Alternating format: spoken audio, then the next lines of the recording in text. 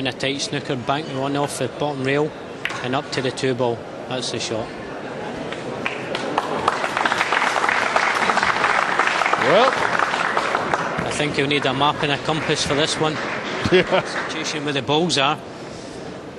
Foldes might be going for the three foul rule. Yeah, he might be. What? Can he do that? He can.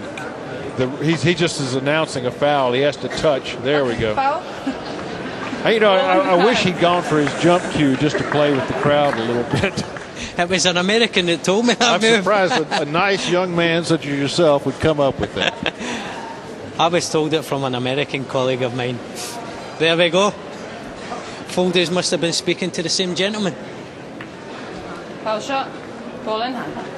Well, now the move for Long is to just break these balls apart, just smash them up, because otherwise he's going to 3-foul. And if he 3-fouls, he will lose. Yeah, Luong realised what was happening here, so that if he does get hooked on that, Foldes is at it again. Oh, he's nailed it. He's done it. Okay, okay, you know how you get out of this? I've seen people get out of this. What you do is you put the cue ball down here by the corner pocket and you jump into the one. Let's see if we can see it. This is going to be tough to watch.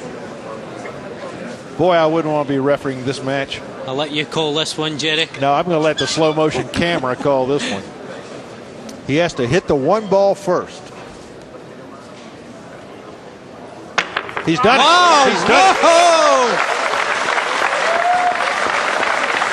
it.